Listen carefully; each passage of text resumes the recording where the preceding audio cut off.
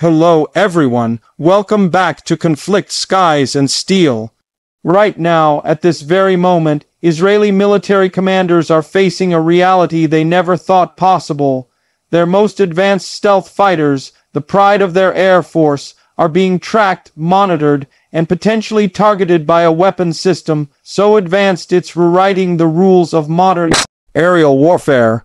Deep in the Syrian desert, Russian forces have deployed something that has sent shockwaves through Tel Aviv and Washington alike.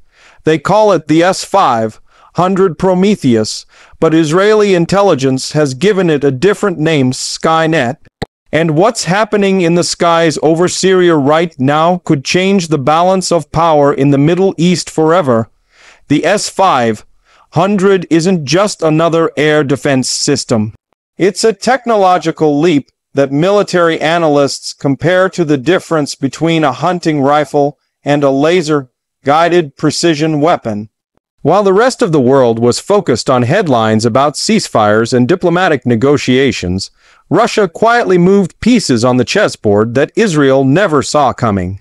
Intelligence reports that reached Israeli defense headquarters 3 months ago contained information so disturbing that emergency meetings were called at 2 in the morning. The reports detailed something unprecedented. Russian S-500 batteries deployed in Syria were successfully tracking F-35 stealth fighters during routine reconnaissance missions over Syrian airspace. These weren't just radar pings or lucky detections. The tracking was consistent, accurate, and sustained. For a stealth aircraft specifically designed to be invisible to enemy radar, this was nothing short of catastrophic. To understand why this matters, you need to understand what the F-35 represents. Israel has invested billions of dollars in these fifth-generation fighters, building their entire future air strategy around the assumption that stealth technology would give them an insurmountable advantage. The F-35 Adir, as Israel calls it, was supposed to be the aircraft that could penetrate any air defense system, strike any target, and return home undetected. Israeli pilots have flown these machines deep into hostile territory, confident in their invisibility. That confidence is now shattered. The S-500 Prometheus represents a quantum leap in Russian military technology. While its predecessor, the S-400, was already considered one of the most capable air defense systems in the world, the S-500 operates on an entirely different level. This isn't just an incremental upgrade, it's a fundamental reimagining of what air defense can achieve. The system can simultaneously track up to 500 targets and engage up to 10 of them at the same time. Its radar operates on multiple frequencies simultaneously, creating a detection net so dense that stealth technology, which works by deflecting radar waves at specific frequencies, becomes significantly less effective. Russian engineers have essentially created a radar system that doesn't just look for aircraft. It looks for the absence of returns, the subtle distortions in the electromagnetic spectrum that betray the presence of stealth technology. What makes the S-500 truly terrifying from Israel's perspective isn't just its ability to detect stealth aircraft. It's the range and altitude at which it can engage them. The system can track and destroy targets at altitudes up to 200 kilometers, essentially reaching into the edge of space. Its maximum engagement range extends to 600 kilometers, meaning S-500 batteries positioned in Syria can theoretically track and target aircraft deep inside Israeli airspace without those aircraft ever crossing into Syrian territory. This creates a strategic nightmare for Israeli military planners. Suddenly, aircraft taking off from Israeli airbases are potentially vulnerable the moment they leave the runway. The entire concept of safe operational zones has been rewritten. But the threat doesn't stop with manned aircraft. Israel has become increasingly reliant on unmanned aerial vehicles for intelligence gathering and precision strikes. These drones, while sophisticated, are far easier to detect and destroy than stealth fighters. The S-500 S-500 system has demonstrated an almost casual ability to swat Israeli drones from the sky. Intelligence reports describe incidents where multiple drones were simultaneously engaged and destroyed within seconds of entering the detection envelope. For Israel, which has used drones as a cornerstone of its surveillance and strike capabilities, this represents a fundamental operational challenge. The psychological impact of the S-500 deployment cannot be overstated.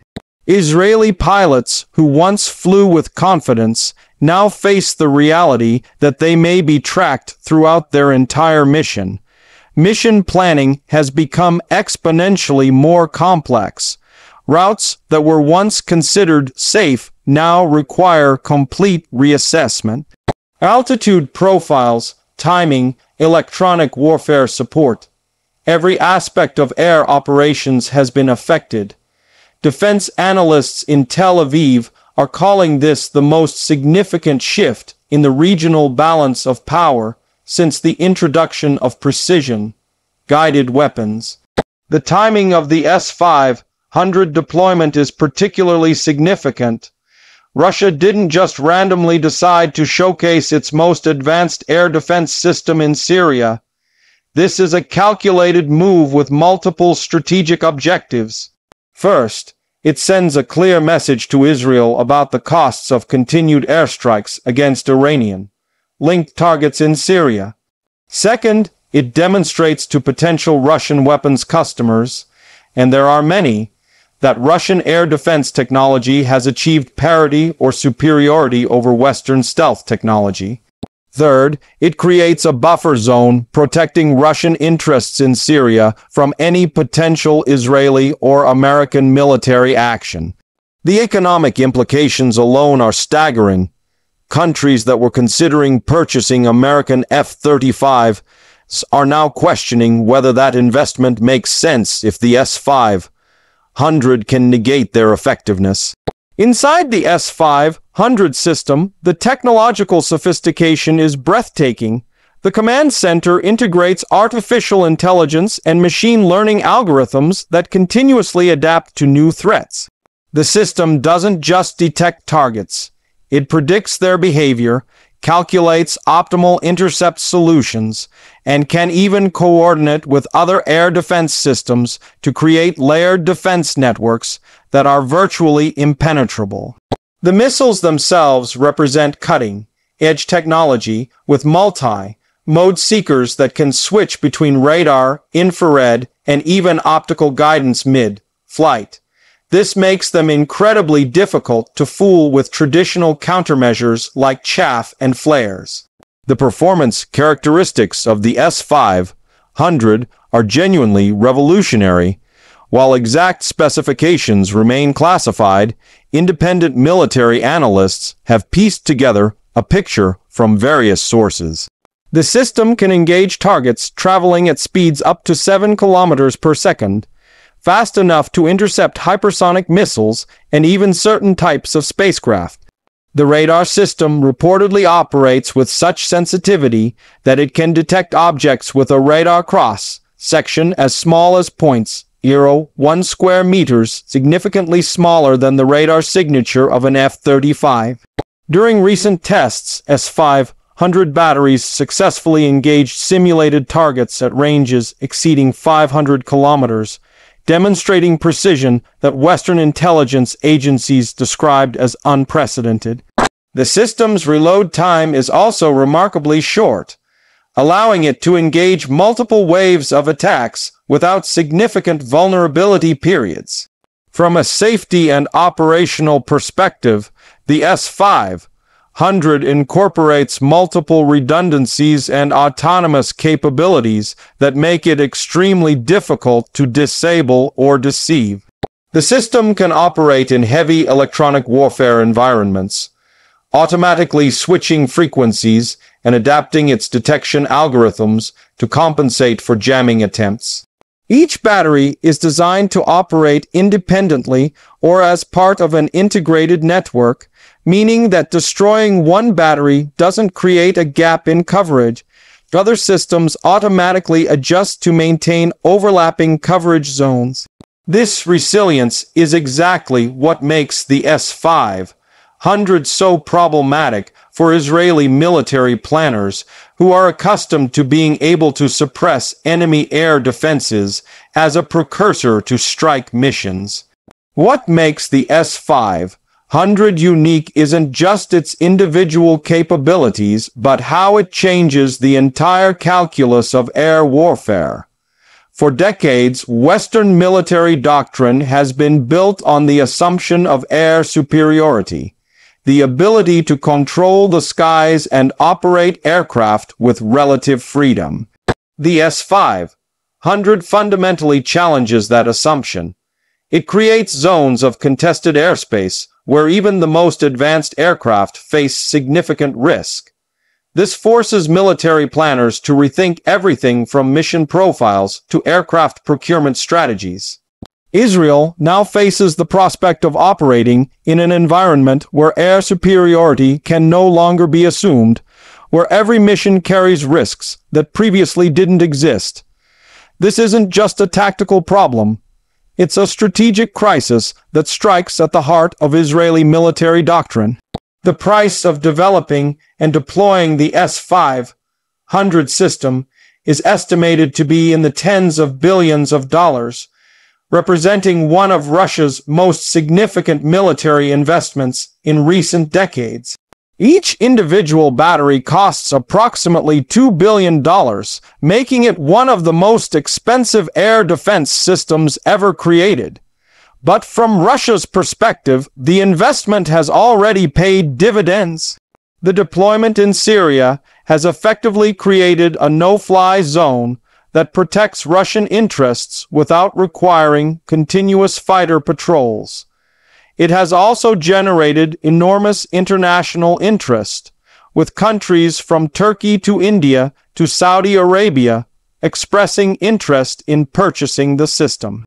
Russia has effectively turned a military deployment into a live, fire demonstration for potential customers, showcasing capabilities that no amount of marketing materials could convey.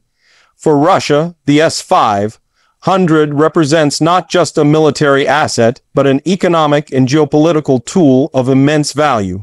As we watch this situation unfold, the implications extend far beyond Syria and Israel. What's happening right now represents a fundamental shift in the global balance of military power. For the first time in decades, Western technological superiority in air warfare is being genuinely challenged. The stealth technology that has been the cornerstone of American and Allied air power since the 1990s is facing a counter technology that may render it obsolete. This has enormous implications for defense planning, military procurement, and strategic calculations worldwide. Countries that invested billions in stealth aircraft are now questioning the wisdom of those investments. Nations that previously felt vulnerable to air attack now see an opportunity to level the playing field.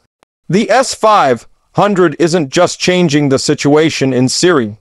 It's changing the entire landscape of modern warfare. Israeli commanders lying awake at night aren't just worried about one weapon system.